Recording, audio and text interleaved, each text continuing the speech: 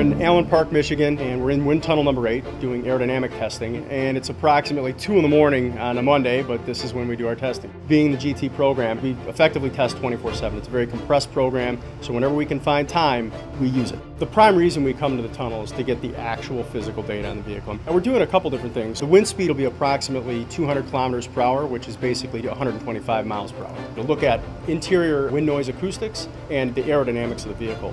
One of the great things about this car is as dynamic and beautiful as the design is, every single opening has a purpose on the car. So if you see a large grille, if you see a scoop, it wasn't just put there to look good, it was put there because it has a function. This is a very critical phase in the program. Verification prototypes are our opportunity to kind of test the vehicle fully before we go to job one.